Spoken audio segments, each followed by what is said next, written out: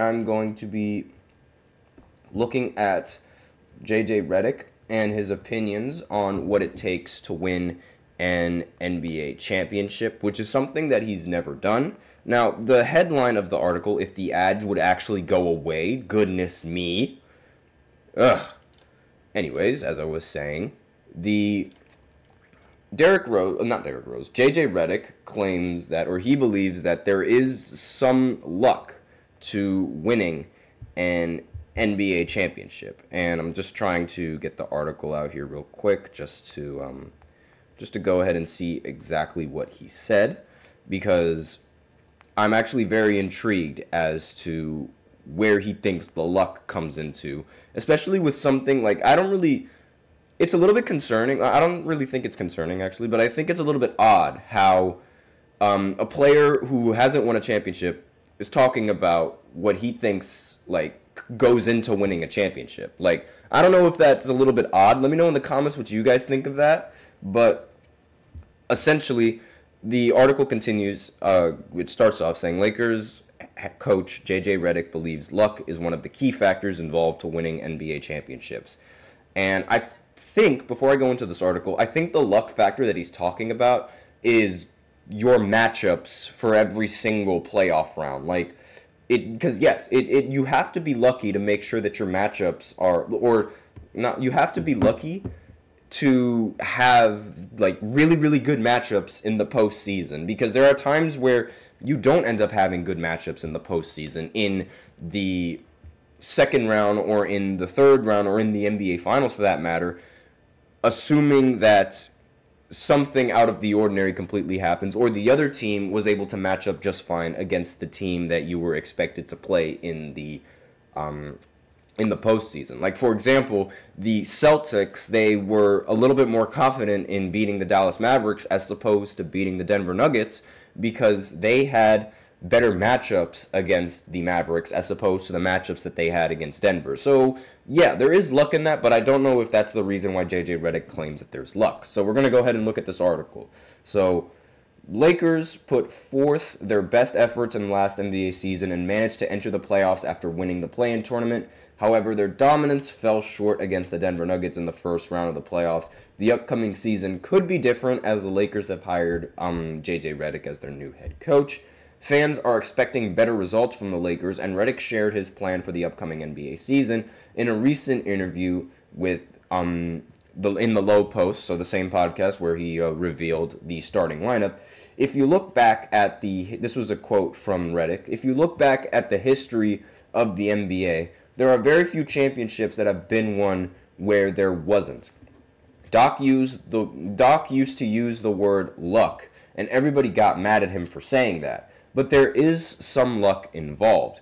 When he was talking about luck, that goes into avoiding your star player getting banged up in the playoffs, an outlier hot streak within a certain player in a playoff series. And I actually kind of agree with the injury aspect of the postseason. Like, yes, that does play a little bit of luck. Like, you do have to be lucky that your best player does not get hurt during the regular season and could hinder the overall success of the team in the postseason. Like, that I definitely agree with. And I do, however, think that you aren't as, like, it's more lucky in the NFL to win the Super Bowl than it is to win an NBA championship. I think we all can agree on that, because the NFL, it's a single game elimination, and anything can happen in just one game. Same thing with March Madness, if we want to do basketball comparison. Like, it's a lot more,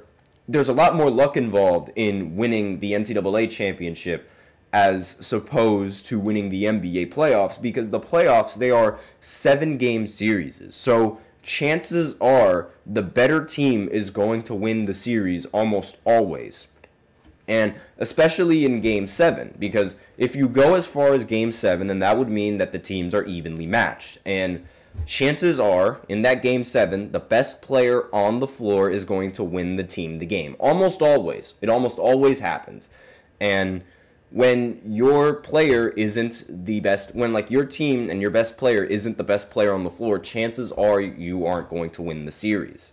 And This is what happened with the Clippers in 2020 in the bubble. They went to Game 7. That means that the teams are evenly matched, even though you can make the argument that the Clippers should have won in Game 5, Game 6, because they ended up blowing a big lead, or even in not in Game 4, but yes, in Game 5. You can make that argument, sure, but at the end of the day, all that mattered was the Game 7, and Kawhi Leonard was not the best player on the floor. Jokic was the best player on the floor.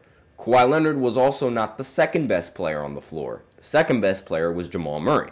And he may not have even been like the third best player on the floor if you look at the stats of that game. Like, it was really bad, but chances are the best player is going on the court and in Game 7 is going to win the game.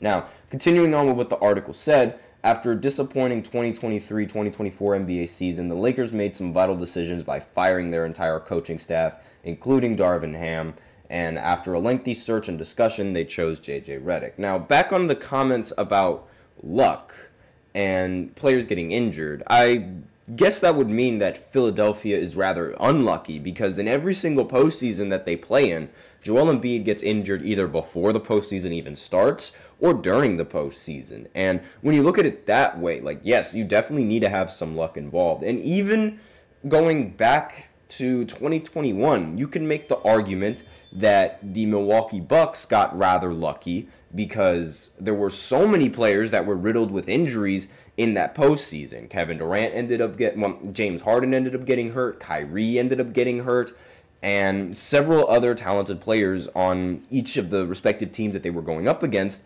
ended up getting hurt.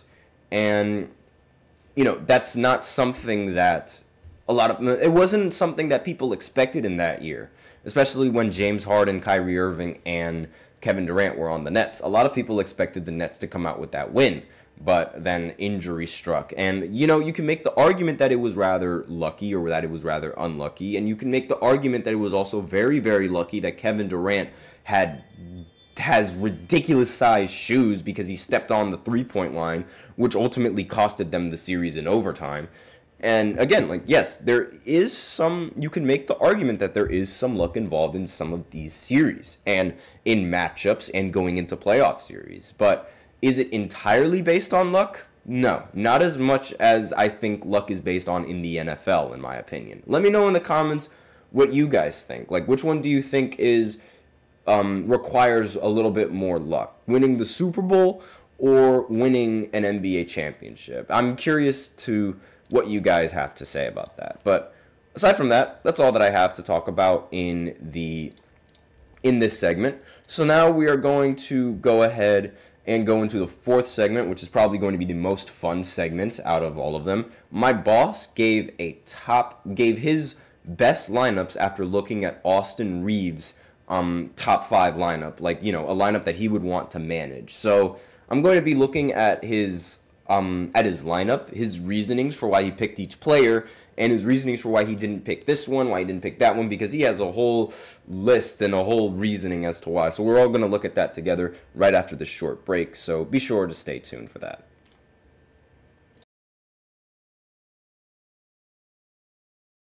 For the best and latest podcasts available anywhere, go to the podcast app on your cell phone and type in GSMC. To access free content-rich podcasts on health and wellness, book reviews, sports, entertainment, relationships, social media, movies, technology, finance, and even weird news. Subscribe and download the GSMC Podcast Network's family of shows, available everywhere podcasts are found.